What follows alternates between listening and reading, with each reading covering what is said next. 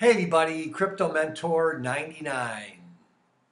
It is June the 8th, 2018, and over my right shoulder there's Raspberry. Raz, say hi. There's our dog Raspberry. He's a photo hound, no pun intended. Anyhow, I got some more great news, but before I give you the great news, I got to be honest with you. I was so thankful, excited, happy, whatever, when Bitcoin rose like a rocket ship last year, the end of last year. And when it, went down to like what, 6,200 or something, I kept on telling myself, okay, I know it's going to go up. I know it's going to go up, but it's still way down. Like it's, 58, whatever it was, 6,200. I don't really look at the day-to-day price action, but I had to give myself a pep talk. Like, okay, it's going to get better. It's going to get better. And then a lot of the FUD kind of stopped in the first quarter of this year. And now we're getting some great news. Xi Jinping is now embracing blockchain technology. I just did a video here. Banks in Louisiana are seeing a digital shift. So more good news, right? So, and maybe some of you have heard about this, but I'm like, I'm going to do a video about this. I'm going to put it in the description box below. CEO of Nasdaq. Cryptocurrencies can become a financial element of the internet. All righty then. I'll take that.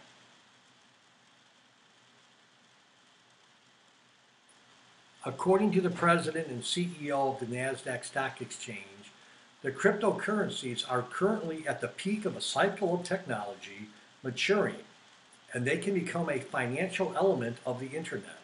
I love the way bankers talk. Show me the money. She made the statement in an interview with Bloomberg Businessweek. Answering the question about how Nasdaq refers to advanced technologies and tools such as cryptocurrency, Friedman noted that regarding the interest of the digital assets and when she is ready to start working with them, the corporation takes a research-oriented approach, whatever that means. So take a look at this article. She does say in the article that she regards digital currencies as highly speculative asset class. Well, okay, it may be highly speculative to some people. The older I get, life's a matter of perspective, right? You got to put things in the right perspective. So according to her, whether she believes this or if this is the company line, she's saying that it's a highly speculative asset class, not a speculative asset class, a highly speculative asset class. I'm not sure what the distinction between the two are. Anyhow, take a look at this article. I thought it was kind of interesting. But the good news is that the Nasdaq is admitting that cryptos can become a financial element of the internet. Why don't we rename this article to CEO of Nasdaq, cryptocurrencies will become a financial element of the internet. Anyhow, let me know what you think. And yeah, I think that more and more good news is coming out. We're going to have some more great news over the summer. What I just did a video, was it? Oh, let's go back to here. It was a really, where'd it go? Oh, here we go. Indonesia legitimizes cryptocurrencies. I did a video just for the heck of it. I'll put it in the link below.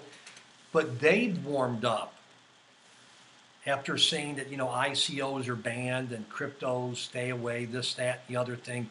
they've even changed their position and they're going to legitimize cryptocurrencies. I'll put that video in the link below. Anyhow, Crypto Mentor 99, trying to add value to your crypto day. Thanks for subscribing. I've got 2,447 subscribers. I was thrilled when I had 50. I was overwhelmed at 100. I almost passed out at 300, and I'm just kind of persevering. Started August 2017. I'm letting you know what I'm doing, what I'm reading, what I'm investing in. So anyhow, I may not have the best graphics on the internet with YouTubers, but I'm doing the best I can for a 60-year-old. Anyhow, love you guys. We'll be in touch. Bye-bye.